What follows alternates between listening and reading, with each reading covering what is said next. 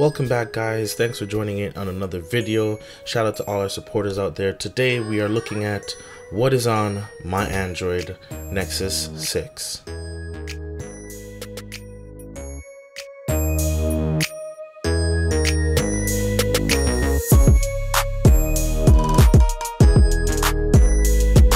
So first off, guys, we have the lock screen. As you see here, it's not stock lock screen. It's very unique lock screen with the design and different ways to customize it. Of course, tapping and holding on the screen, you bring up these settings. And as you see here, I actually have the pattern security with the profile photo as well. Of course, I'm talking about Zei Locker, a very awesome lock screen that has a lot of different ways to customize. Starting with the wallpaper changes daily. You have the option, of course, to select your own wallpapers that you would like, multiple, or you can choose just one like I have selected as well. Also, we have the theme where you can download additional themes. There is only about 6 there right now. Then, of course, the layout of the clocks that you can also put on the lock screen. Very awesome. There's quite a few there to choose from. Last but not least, we have the security with multiple ways of securing your device. Of course, I chose the pattern with that profile photo. Next on the list, we have KLWP, which is a live wallpaper app. Pressing on this little button here is going to bring up, as you see there, that animation and the applications there. That's all done with KLWP. Let's go ahead and jump into it. Now, KLWP takes a little bit of getting used to. It is something a little bit different, but you do have the option to add wallpapers, multiple wallpapers, different animations, icons, fonts, time, date, a whole wide variety of ways that you can customize your wallpaper. I do have other videos on the channel, go check them out. Full roundup, it's an awesome application. Once you get into it, it's awesome. Next up, we have Widget Pro, a favorite application of mine, one that has to go on every single device that I have. Mainly, of course, hence the name Widget Pro. You create widgets and you're able to place them on your home screen and lock screen if it applies. For lock screen, I suggest Widget Locker Pro. I have a very unique music player here that I downloaded free from the Play Store, and of course, I create custom widgets as well. You do have hotspots enabled, so tapping this little headphone icon is going to go ahead and bring up play music. It's very awesome. The interface, once you get into it, it's not that complicated. Everything is pretty straightforward. It's a very awesome app, and you do have that little area to work in.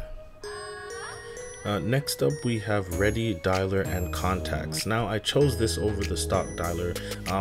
Again, I love material design. It has a very unique concept for contacts. As you see here, just scrolling across the top, you get a card style with the option for dialing and straight to text message.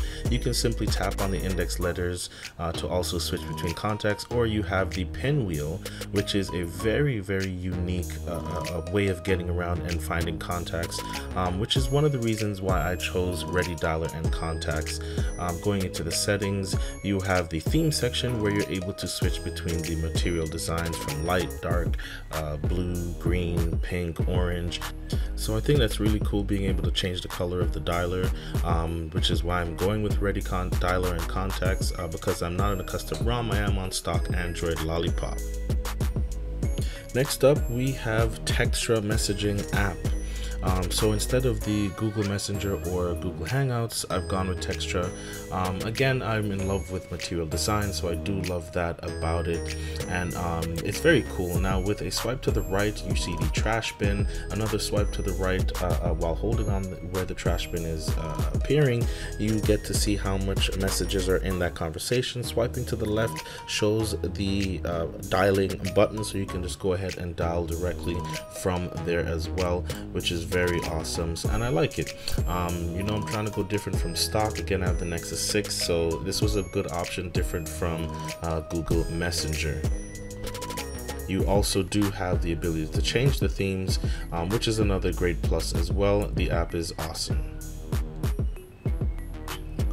Next up, we have Solid Explorer. Now, many files go in and out of my device, you know, to and from between other devices and computers, and this is very you know, great for, you know, a lot of different reasons. Of course, you have drag and drop, you have two screens, so it's not a copy and paste thing.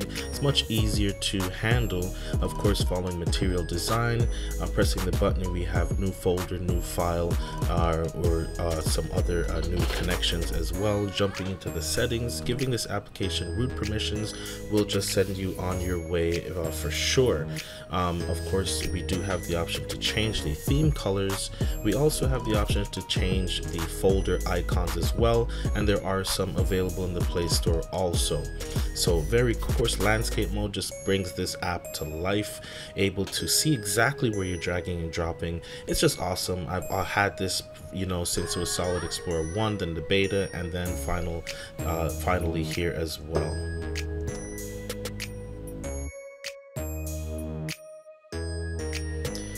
Now, Phoenix for Android is a very awesome Twitter client, of course following Material Design, as most of the apps that I love and cover and download follow Material Design.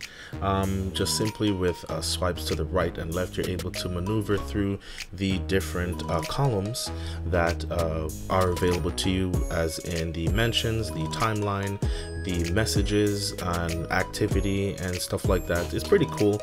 Very nice way to just kind of get in there and just, you know, check the tweets. Of course, you do have a tweet counter at the top with your profile picture. Simply just by tapping on the tweet counter, you can skip and go right to the top.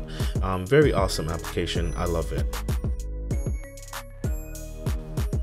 Okay guys, well that's gonna wrap it up. Hope you enjoyed this video. If you did, go ahead and leave a thumbs up, really appreciate it. I'm your humble host Picaso. I'll see you in the next one. Peace. I'm out.